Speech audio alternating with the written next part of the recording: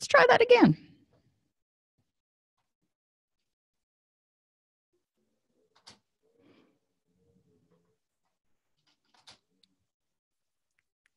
So in today's session, we're going to talk about the dynamics of addiction and criminal behavior. Over the next hour, we're going to examine the parallels between addiction and criminal behavior, discuss the benefits of both, identify the drawbacks to both, and describe what an effective, comprehensive reintegration model would look like. Before I left the agency that I worked for in Florida, we had gotten a SAMHSA grant, and we called it the No Wrong Door Initiative. But basically, people were released from jail or prison 30 to 90 days prior to their actual ending date. They came into treatment with us, and they were with us for 3 months to 6 months, during which time we helped address any underlying mental health issues, addiction issues, life skills issues. We helped them work with job coaches. They had to get a job in order to successfully complete the program. So there were a lot of things that helped them reintegrate into society in an attempt to try to reduce recidivism. And we're going to talk about one theory, not necessarily all comprehensive, but one theory about why recidivism is so high. Before we do, I do want to point out that 16.6 million adults, about 1 in every 12, suffer from alcohol abuse and dependence, and 6.9 million are addicted to drugs. So that's roughly 23 million people. Of that 23 million each year, right around 1.6 million are arrested for drug law violations. Okay, so that's a big disparity there. Even if you think, okay, my math isn't all that wonderful. So let's say 1 out of every 5 people committing a crime actually gets caught. So 1.5 times 5 is nowhere near 23 million. So we know that not all people who use drugs or use alcohol are committing other crimes. Now, obviously, if you're using an illegal drug, technically it's a crime. So the number may be a little bit higher, but I really want to focus on those people who are doing more than personal use, and they're experiencing multiple negative effects from it, and why the recidivism level is so high. Before we go into this too much, I want to define a couple of terms. Drug-defined offenses are those offenses that people go to jail for directly relating to a substance: possession of cocaine, possession of marijuana, manufacture of methamphetamine, something like that. That's the crime itself has to do with the illicit drug. Drug-related offenses are offenses which the drugs were involved somehow. Either the person was under the influence when they committed the drug, under the influence when they committed the offense, or they were trying to get the drug and something happened. They got beat up. Can't possibly hypothesize all the things. Or they were distributing or buying drugs and they got involved in violence or something like that happened. So there are drug-related offenses and drug-defined offenses. Both of these we really want to consider when we're looking at recidivism, because drugs are involved. I mean, people are using the drugs, and their involvement with these drugs is causing them problems in one or more areas of life. Now, this drug-using lifestyle, the definition is that the likelihood and frequency of involvement in illegal activity is increased. It's not a one-to-one correlation, but it's increased because users, people who use illicit substances and or alcohol, may have increased exposure to peers, environments, and situations that encourage crime. So, if you have someone who is steeped in addictive behaviors, they may be doing multiple different types of crimes in order to get enough money to get the drugs. They may be impoverished. They may be having difficulty maintaining a job. because of the drug use. Now, remember, the vast majority of people who are alcoholics are actually employed full-time. So we're talking, again, about a minority. I want to not lump everybody together. Drug-using lifestyle is characterized by an emphasis on short-term goals. And when we think about addiction, we think people in their addiction are very impulsive. They want whatever they want right now. They're not looking at good, orderly direction or the long term. So drug-using lifestyle is characterized by short-term goals, peers who are involved in illegal activity, and a culture of criminality. Now, when we talk about addiction, we're talking about peers who are involved in addiction and a culture of addiction where the people you hang out with and the things that you do are underscored or are enmeshed with the addictive behaviors. So you can kind of see that there's a parallel. Okay, so when we talk about drug-defined offenses, one of the things I want you to ask if you're working with someone in probation and parole, or you're just working with a client who has a history of possession, ask yourself and ask them, why were they using? What was it that you got out of using? My guess is that it was some sort of relief, some sort of escape. Distribution. Okay, now this is getting away from what we typically think of as our typical addiction where they're self-medicating. So what was the benefit to distribution? And most people's first reaction is they made money. You know, for those of us who grew up watching Miami Vice and those types of shows, we think of it as a lucrative activity when it's not. The average drug dealer, now we're not talking the big cartels, but we're talking the average drug dealer makes $20,000 to $30,000 a year. And I put the link in there to a very, very nice article that was done trying to look at, what are the financial gains for people who are involved in drug trafficking. So there are not a lot of financial benefits to it. So what are the other benefits to distribution? If you are the person holding the stuff, then you gain a certain amount of importance within this particular community. You gain a certain amount of, you're revered in a certain sort of way because people know they've got to come to you. You're the big man on campus. Manufacture. Same thing we're talking about. Manufacturing isn't as not lucrative. Well, whatever I'm trying to say. You make a little bit more money manufacturing because obviously you're cutting out the middleman, you're cutting out the secondary distributors before the street level dealers. But by the same token, they're still not making, a whole lot of money. We're talking maybe the difference between $30,000 and $40,000 a year. Because you're cutting out the middleman and you're able to have multiple dealers, sort of a pyramid sort of thing, and you're able to control the quality of your stuff and cut it to a greater or lesser degree.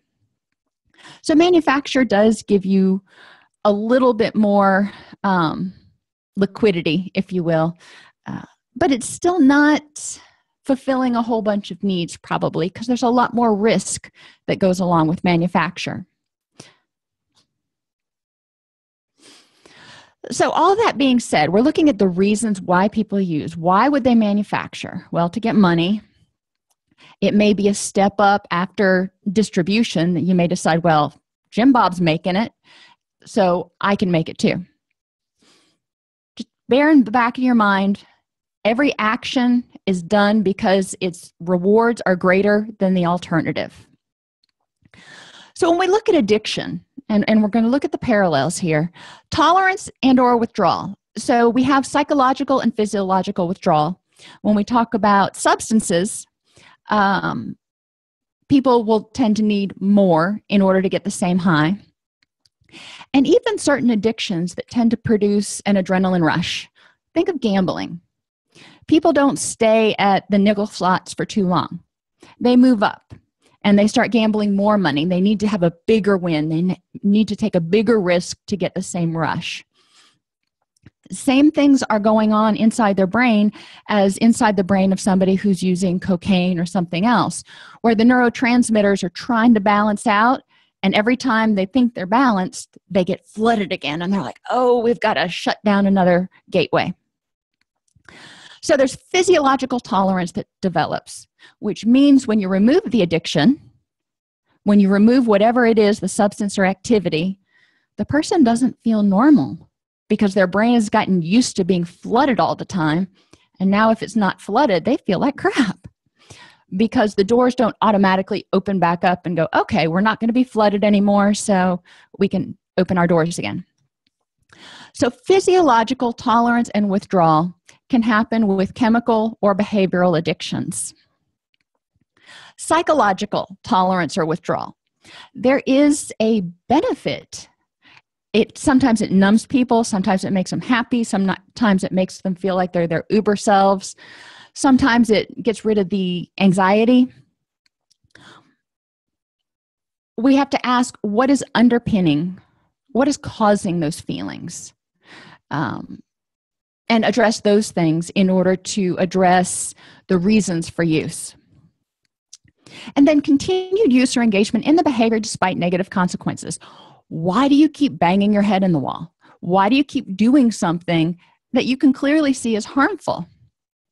Because it's better than the alternative. In addiction, often it's numbing pain, self-hatred, emptiness, guilt, and it's the one thing the person can control and keep from leaving. The bottle of Jack Daniels is not going to get up and walk away. It's there, and it's going to numb the pain. You may have to drink a little bit more, but it's going to do its job. Whereas your friend Bubba may or may not answer the phone when you need him. Spending more time or money planning, using, or recovering from the use of the substance or engagement in the behavior. As tolerance develops, more is needed. And this is really easy to kind of envision when we're talking about substances. People needing more substances, thinking about it more, and then having a longer time to recover from using so much cocaine or so much methamphetamine. But think about gambling. If you're going to increase your bets, and if you're going to increase your risk in gambling, there's an anticipation that builds up for when you're going to go. You're thinking about it. Then you've got to figure out how you're going to get enough money to buy into the game. So figuring out where that money is going to come from, getting that money, and then getting to the game and making those bets or whatever the case may be. That's exhausting. It's draining. And most of the time this is happening at night, so you're not getting any sleep either. But, that's an aside. So when all of it is over, it takes people quite a while to recover. Even if they won, their dopamine has just been completely depleted because it's been excreted and reabsorbed and excreted and reabsorbed so many times, and there's very little left in the brain to do that. So it's going to take them a while. They're going to be pretty exhausted. There are other reasons that cravings may increase with behavioral addictions. Obviously, tolerance, like I said, when you have those neurotransmitters and the receptor starts closing down the doorways so it can't overload the system, it takes a while for the system to realize, oh, we're not going to get artificially flooded anymore. So we have the neurochemical tolerance. There's also increasing cravings due to increased pain in life. When people come out of their addictive behavior, and I don't say sober up because sobriety is a lifestyle. It's not just not using. So when people withdraw, when people are clean, if you will, and they look around and they see all the destruction that's caused because they have neglected to pay bills, they've neglected to go to work, they have, hawked everything in sight, whatever the case may be, they may want to crawl right back into that addiction, whether it's the bottle or the pills or the gambling table, to forget about it. So there's cravings in order to forget, in order to distract from whatever's going on. And there's also an increase in the number of triggers. As people use, more and more things become associated with using. Maybe it was just gambling on Fridays at the poker game. And then it became gambling on Fridays and Saturdays at the poker game. Then it became gambling on Fridays and Saturdays at the poker game and gambling online on Sunday nights as well. So you see how now it's not just the poker game, now it's the computer. The computer says, you want to gamble. You want to gamble. And it serves as a trigger. The more triggers there are, the more frequently the person is going to be reminded of the pleasure from the addictive behavior and go, ooh, I want that. I mean, kind of think of somebody putting up, think of your favorite food, whatever it is. For me, it's brownies. And everywhere you go, you either smell them or you see them or you see something that reminds you of them, like a grocery store. And it can be something as obtuse as a grocery store reminding you of brownies. It can be something as obtuse as a grocery store reminding you of gambling, because what can you get in the grocery store? Lottery tickets. Unsuccessful efforts to quit or cut down. Neurotransmitters are wonky. And yes, I'm getting to the point of the criminal behavior in a minute. Neurotransmitters are wonky when you first stop using, because your brain's gotten so used to being flooded and protecting itself from that flood. Think about if you live in a place where there's a lot of rain, and every time there's a lot of rain, it floods. You put up the sandbags. And if you know the rainy season is coming, you leave those sandbags up to keep your house from getting flooded instead of having to shut them down and undo it and shut it down and undo it. The same basic thing goes on in your brain. Those sandbags are going to stay up for a while until the body goes, okay, maybe we need to rebalance a little bit on our own, because we're not going to get that artificial influx. The chaos created by use has made sober life unpleasant. You're trying to do the next right thing, but oh, wow. The guilt, the shame, the depression, the anger, the sense of helplessness. And a lot of the friends that you made during your addiction are not as supportive of sober fun. If most of your friends are your gambling buddies, you may not have anything in common outside of gambling. So if you don't have a lot of friends who have other activities and other interests, if life around you is kind of difficult to deal with, and you're starting 20 yards back because you're already depleted of your happy chemicals, it's going to be hard to stay clean and sober. So there's a risk for relapse. And there's also a loss of other interests, because people start chasing that high. The feeling they got the first time they had the big win, the first time they used whatever the drug was, it's not the same rush anymore. And using friends don't share their similar interests. So if you're using friends don't share those interests, but you want to use and you want to hang out with them, then all those other interests like hiking and, football or whatever go to the wayside. So that bearing all that in mind, let's look at drug offenses. Most people that I've worked with, and most of my career, I've had at least 2 or 3 drug court programs. Escalating sale, use, or involvement in drug-related activities. Very few people stay at the same offense where you see they were arrested for possession of a dime bag. They were arrested for possession of a dime bag. They were arrested for possession of a dime bag. No, it goes up from there. Either with different drugs or different offenses related to drugs. Why? Because they need more kick to get the same escape. Whether it's more risk because they're getting involved in sale, or it's more risk because they are using more illicit drugs, or is more kick because they're becoming more powerful, more popular, and richer.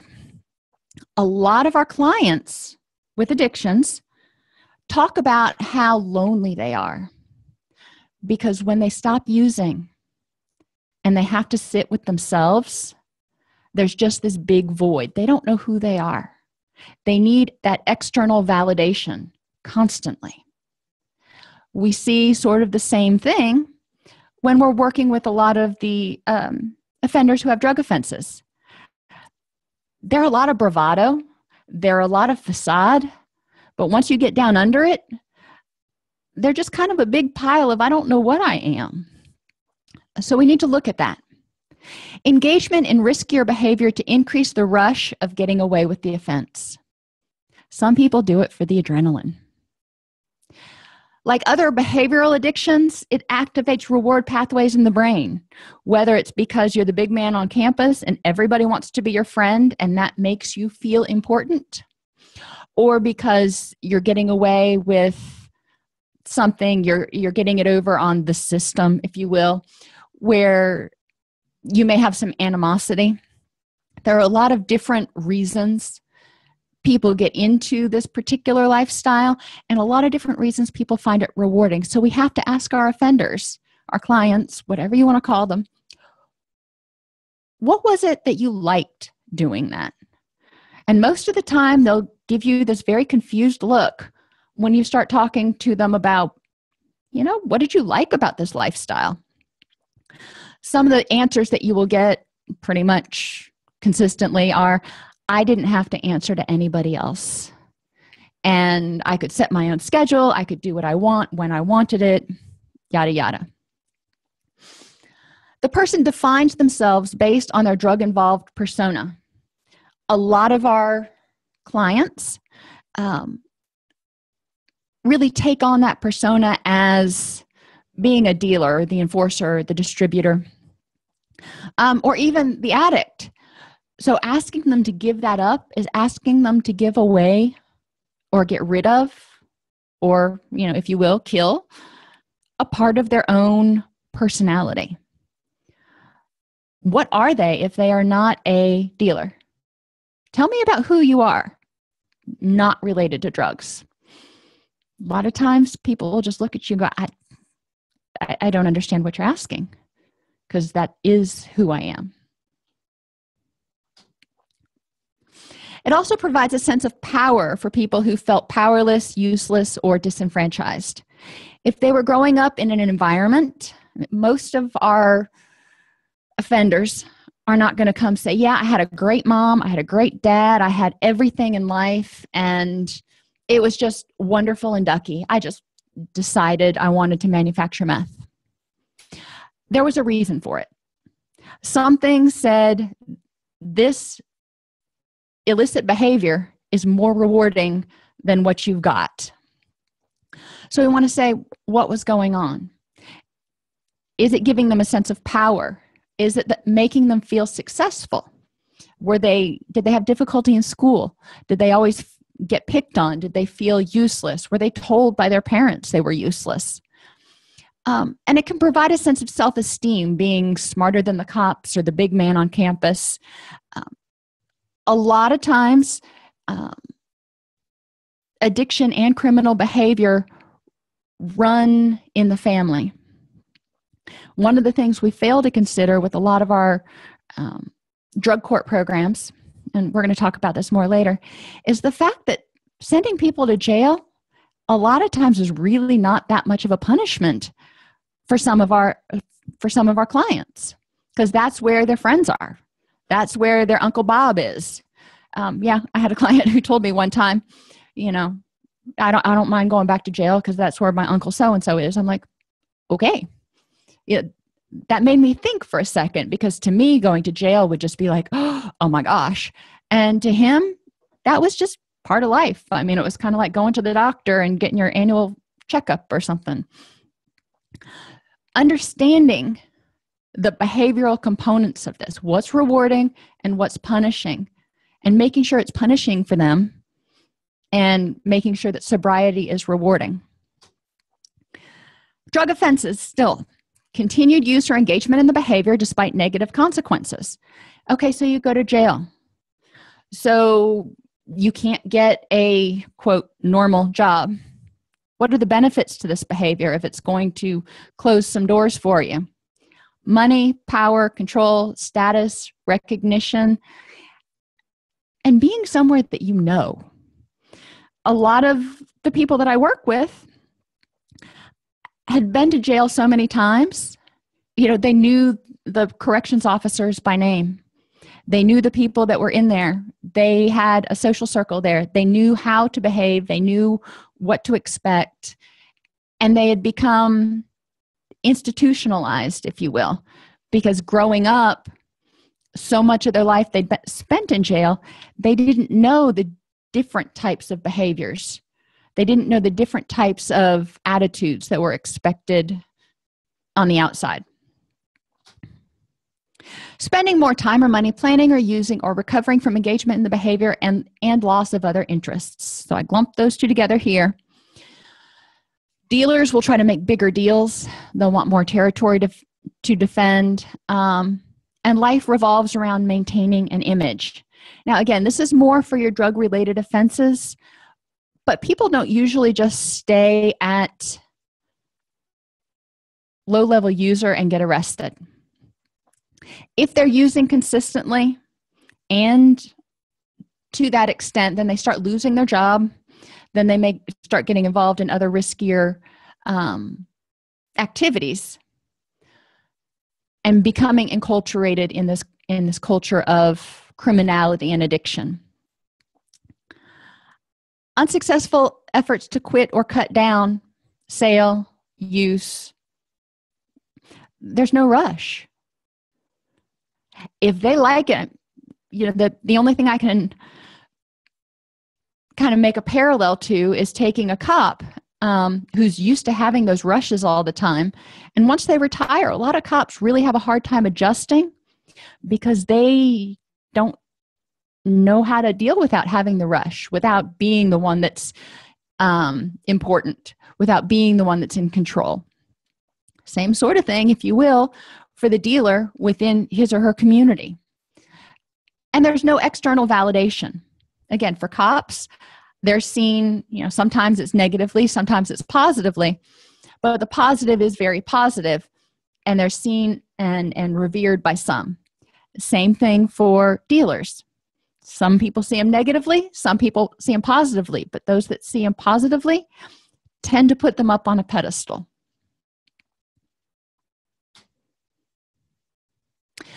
So what can we do about this? I mean, addiction, we've talked at length about, and the fact that people are doing this as a method to survive. But I really want you to look at recidivism and criminal behavior and think about it in terms of, do our clients who have offended have any tools other than what they had when they went in that will help them survive, once they get out of prison or out of jail? And the answer is no. Generally, they don't. Prison and jail are characterized by what we would consider in the addiction recovery arena as stinking thinking. There's a lot of impulsivity. There's a lot of need for external validation. There's a lot of jockeying for power, minimization, rationalization, denial.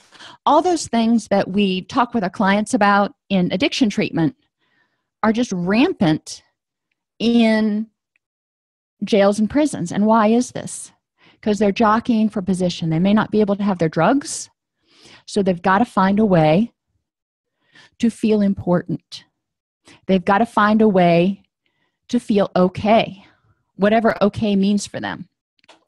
So physically, we want to educate them first that when you stop using or getting involved in this behavior, it may seem pretty dull for a while because your brain chemicals are kind of wonky.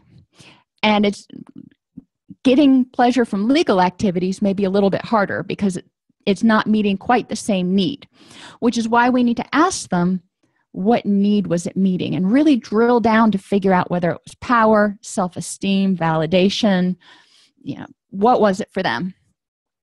We need to ensure they have access to safe housing and employment away from negative peer influences. There's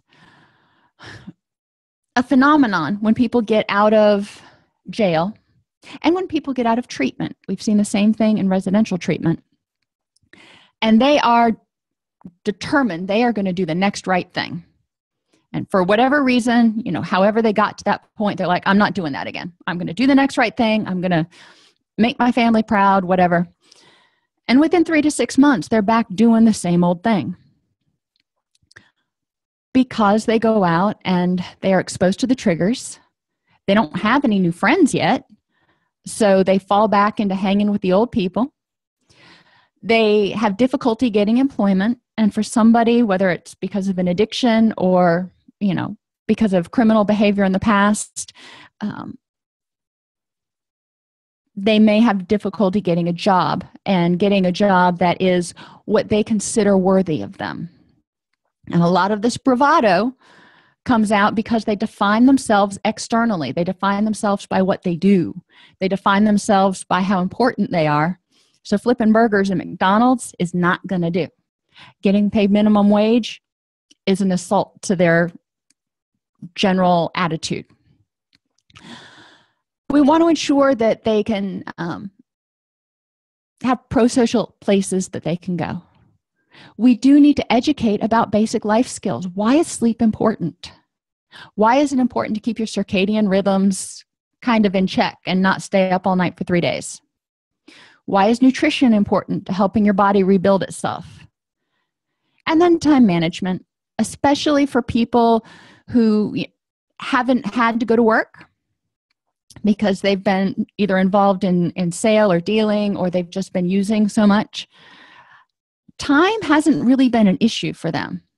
So helping them learn that if you're going to maintain a job and, do what needs to be done, get to your meetings, etc., you have to have some level of time management. These are the 3 basic things, aside from coping skills, that we really honed in on in the first part of the recovery process for the No Wrong Door program. Emotionally, you need to start talking with them about issues like resentment. Who do they resent? And it can be people, it can be agencies, it can be institutions. Generally, with both people with addictions, that have not been arrested, and people with criminal behavior who also have addictions, we're looking at some significant resentment somewhere. Grief. If they are recovering, if they are giving up this persona, there's a certain amount of grief letting go that old lifestyle. There's even, think about going from being single or, single and childless to being married with children. That single childless lifestyle, it ceases to exist. You're not going to be doing that anymore, most likely, because you have other responsibilities now. You're taking on a new persona. So there's a grief process. And, if it's something you're doing willingly and you have support for it, it goes pretty smoothly. In the case of criminal behavior, if everybody in your social circle really engages in that, then you're actually having to lose family and friends or kind of push them to the wayside, in addition to losing a part of your identity, if you will. Anger. Remember, anger is part of that fight or flight. So that means somebody perceives a threat to themselves, to their identity, or to their family. People don't like to be told what to do, especially people with addictions. And in most cases, people who commit crimes have similar control issues. They don't like being told what to do. So anger comes out. because they feel disempowered when they are forced, if you will, to act or behave in a certain way. And shame. I mean, shame is there. It takes a while to get down to it and have somebody actually talk about shame in most cases. But there is shame about what they did, what they haven't done, who they let down. One of the greatest motivators, especially in early recovery, is identifying some of the people that have been hurt by the addiction or the criminal behavior, who they want to do better for. Taps a little bit into that shame. I try to stay away from some of these really charged topics and emotions in early recovery until they've got some stronger coping skills and a pro-social support network under their belt before we really start poking the bear. But in the meantime, we can help them identify things that make them happy. If being around your kids makes you happy, then let's figure out what you can do to be around your kids, because most likely you're not going to be using or committing criminal offenses while you're playing on the playground with your kids. So, solves both of our goals. And help them identify reasons for staying clean. This is, again, early recovery. It's a sort of a superficial Band-Aid, but it starts giving people hope and direction. Cognitively, we need to address cognitive patterns such as entitlement. I deserved this, or I didn't deserve that. Life isn't fair. And as soon as they wrap their heads around that, it'll be a little bit easier going. But helping them deal with a sense of entitlement is one of the first steps, because a lot of times that will rear its ugly head when they start feeling vulnerable. All or nothing thinking. Everything is bad, everything is good. A lot of times it's focusing on everything is bad. Anytime you have that dichotomous thinking, it can become really stressful. The impulsivity, the gotta have it now. Well, that's not in line really with recovery. We need to look at good orderly direction. We need to look at where you want to be 6 months from now. Yes, right now you may want to escape, and it may be right there, but is it going to hinder you from reaching the goals that you want to 3 months from now? You may see, something that it would be so easy to make this drug deal or to do this right here. But is that going to get you closer or drag you back into where you don't want to be? Need for external validation. This is one of the first places I start with cognitive interventions, because until somebody starts to like themselves, until they start to realize that they are more than their job, until they start to realize they are more than somebody's dealer or somebody's client, they're going to have a hard time staying clean and sober on their own. So helping them figure out who they are and why they're good and why they deserve better than what they're getting for themselves right now. And personalization, taking everything personally. Thinking that anytime someone says something to you, they're insulting you.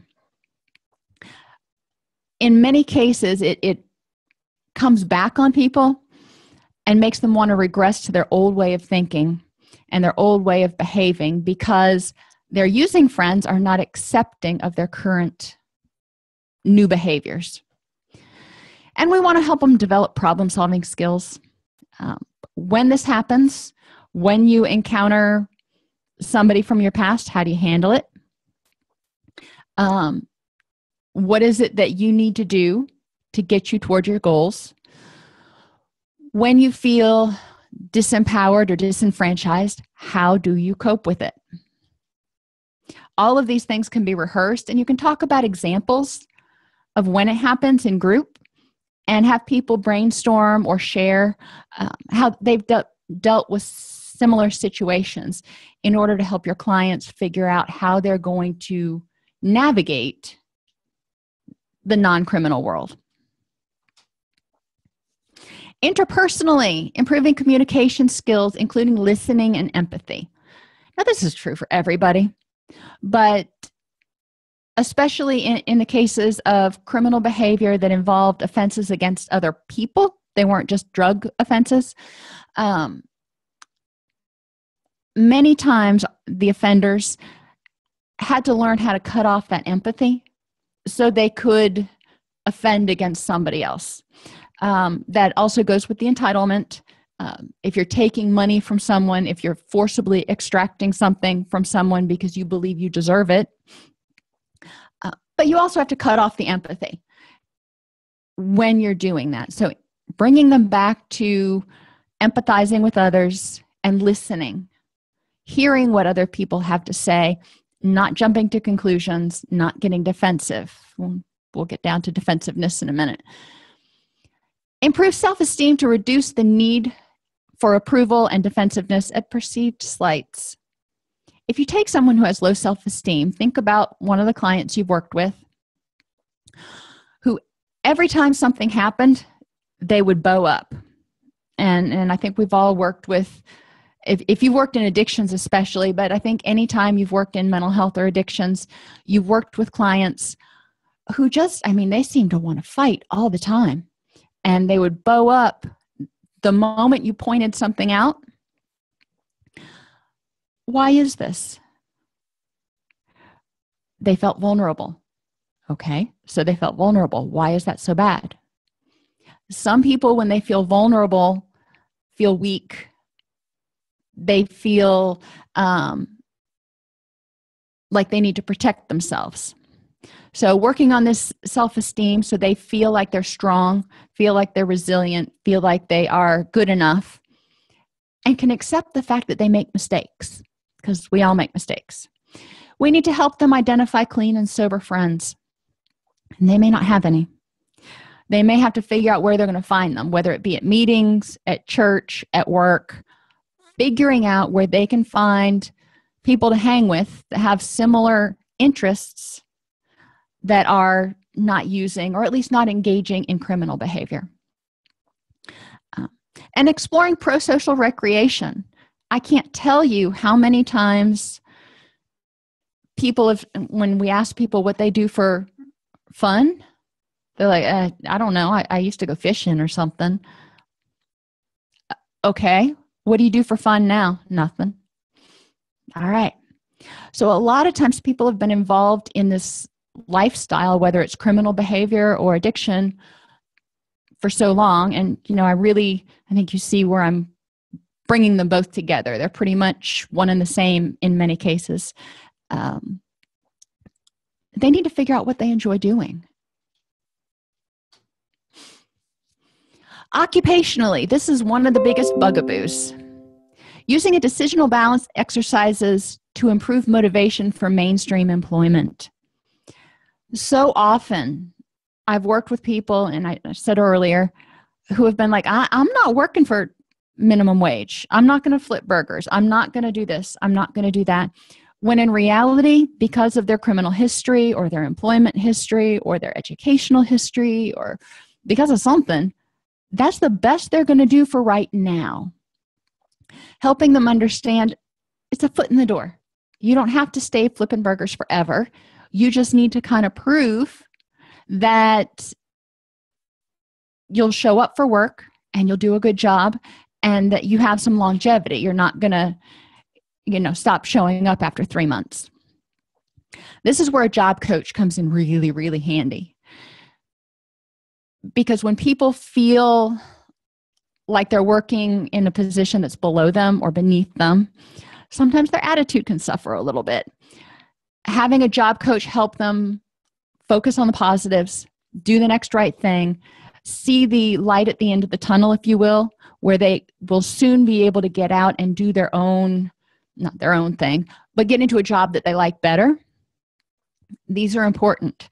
The job coach will help maintain that motivation for going to a job, even if it's one that they aren't really crazy about right now. It will also help employers to keep that person employed and understand different ways they may help work with that person. A lot of times it's by providing that positive reinforcement, by making them feel important, making them feel noticed, things we should do with employees, period. But for people who really are unhappy about the job that they've got, that can go a long way to help making it tolerable.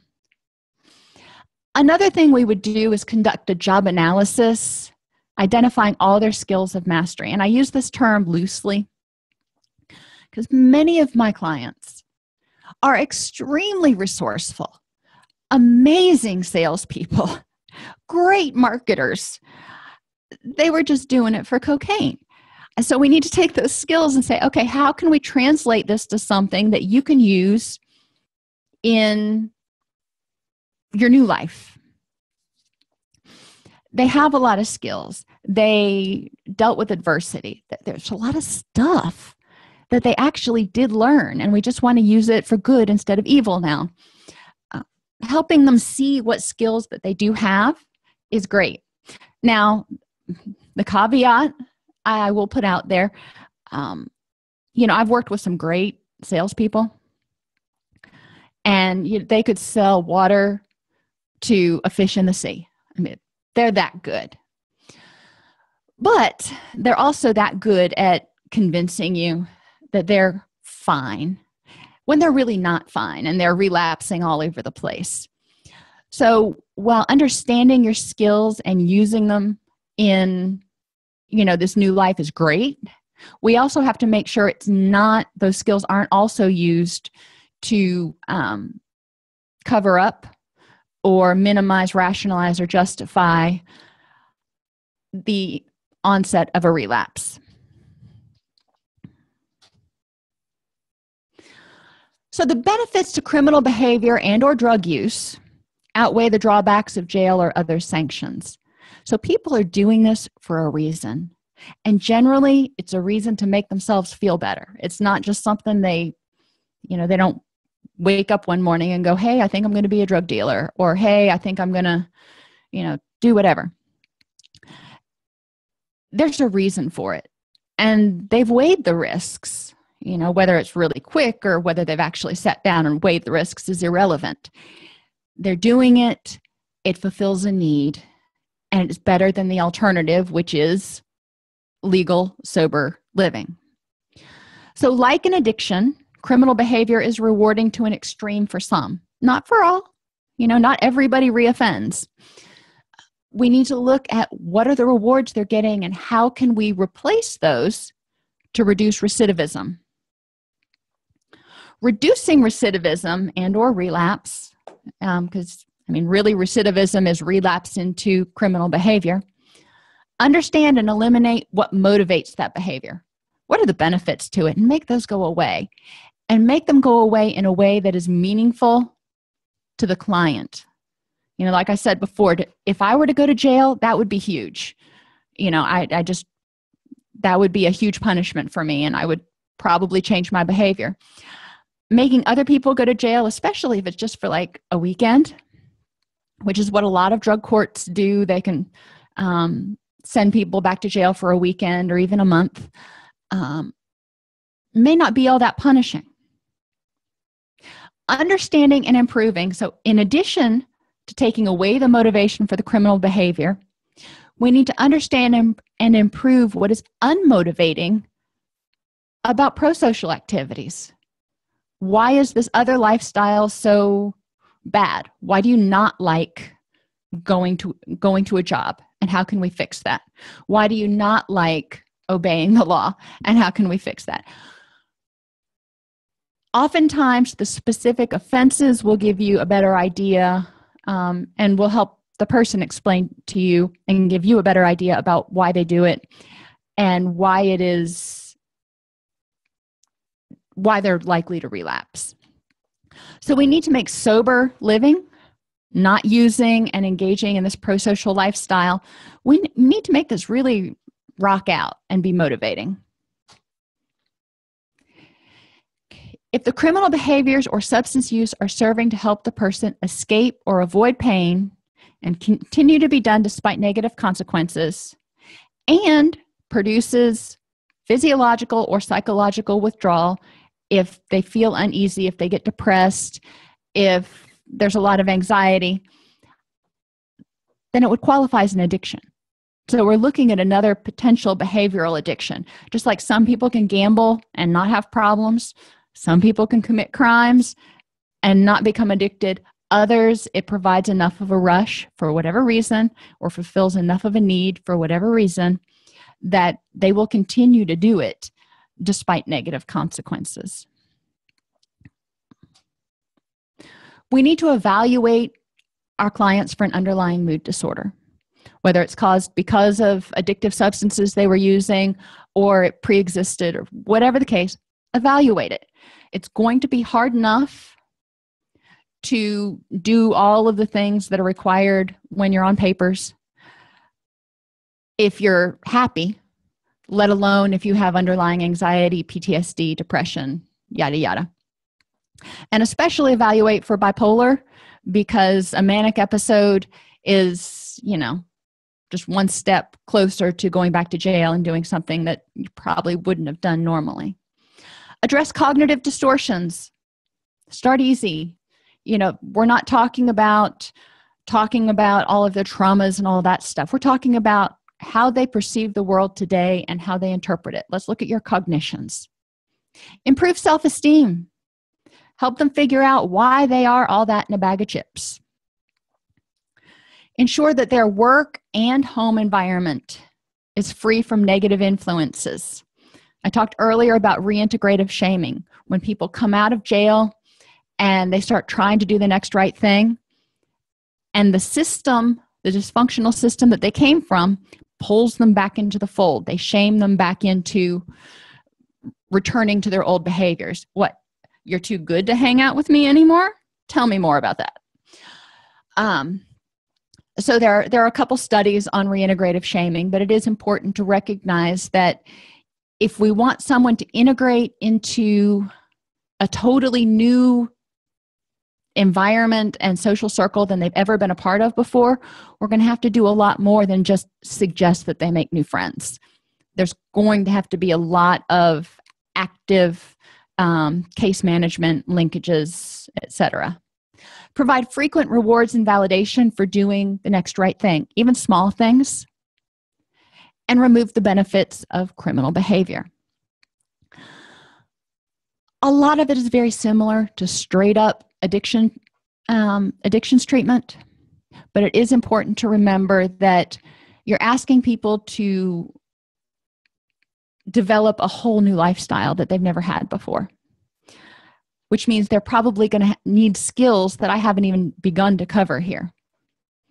Talk with them. Have them explain to you what they need, what they do and don't have, and sometimes they won't know, which is why having them come to treatment on a regular basis helps, because then we can intervene as soon as they identify a skill deficit. Are there any questions?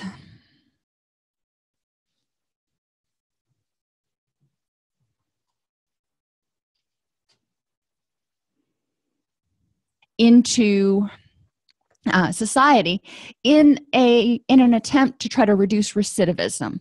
And we're going to talk about one theory, not necessarily all comprehensive, but one theory about why recidivism is so high. Before we do, I do want to point out that 16.6 million adults, about 1 in every 12, suffer from alcohol abuse and dependence, and 6.9 million are addicted to drugs. So that's roughly 23 million people. Of that 23 million each year, right around 1.6 million are arrested for drug law violations. Okay, so that's a big disparity there. Even if you think, okay, my math isn't all that wonderful, so let's say 1 out of every 5 people committing a crime actually gets caught. So 1.5 times 5 is nowhere near 23 million. So we know that not all people who use drugs or use alcohol are committing other crimes. Now, obviously, if you're using an illegal, we're talking again about a minority. I want to not lump everybody together. Drug-using lifestyle is characterized by an emphasis on short-term goals. And when we think about addiction, we think addiction, people in their addiction are very impulsive. They want whatever they want right now. They're not looking at good, orderly direction or the long term. So drug-using lifestyle is characterized by short-term goals, peers who are involved in illegal activity, and a culture of criminality. Now, when we talk about addiction, we're talking about peers who are involved in addiction and a culture of addiction where the people you hang out with and the things that you do are underscored or are enmeshed with the addictive behaviors. So you can kind of see that there's a parallel. Okay, so when we talk about drug-defined offenses, one of the things I want you to ask if you're working with someone in probation and parole, or you're just working with a client who has a history of possession. Legal drug, technically it's a crime.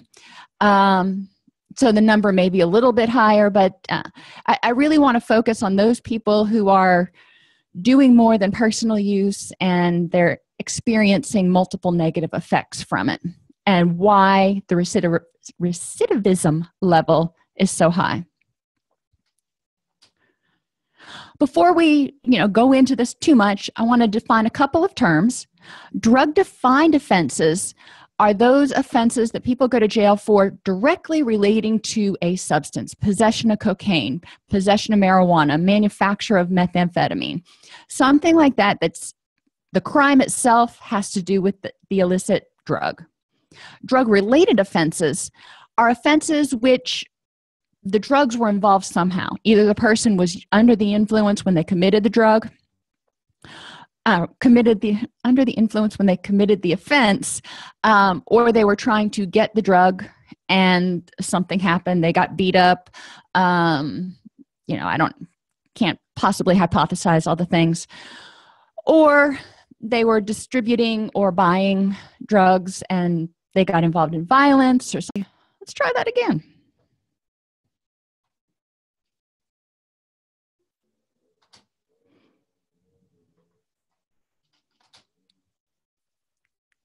So in today's session, we're going to talk about the dynamics of addiction and criminal behavior. Over the next hour, we're going to examine the parallels between addiction and criminal behavior, discuss the benefits of both, identify the drawbacks to both, and describe what an effective, comprehensive reintegration model would look like. Before I left the agency that I worked for in Florida, we had gotten a SAMHSA grant, and we called it the No Wrong Door Initiative. But basically, people were released from jail or prison 30 to 90 days prior to their actual ending date. They came into treatment with us, and they were with us for 3 months to 6 months, during which time we helped address any underlying mental health issues, addiction issues, life skills issues. We helped them work with job coaches. They had to get a job in order to successfully complete the program. So there were a lot of things that helped them reintegrate. Something like that happened. So there are drug-related offenses and drug-defined offenses. Both of these we really want to consider when we're looking at recidivism because drugs are involved. I mean, people are using the drugs, and their involvement with these drugs is causing them problems in one or more areas of life. Now, this drug-using lifestyle, the definition sort of is that the likelihood and frequency of involvement in illegal activity is increased. It's not a one-to-one correlation, but it's increased because users, people who use illicit substances and or alcohol, may have increased exposure to peers, environments, and situations that encourage crime. So, if you have someone who is steeped in addictive behaviors, they may be doing multiple different types of crimes in order to get enough money to get the drugs. They may be impoverished. They may be having difficulty maintaining a job because of the drug use. Now, remember, the vast majority of people who are alcoholics are actually employed full-time. So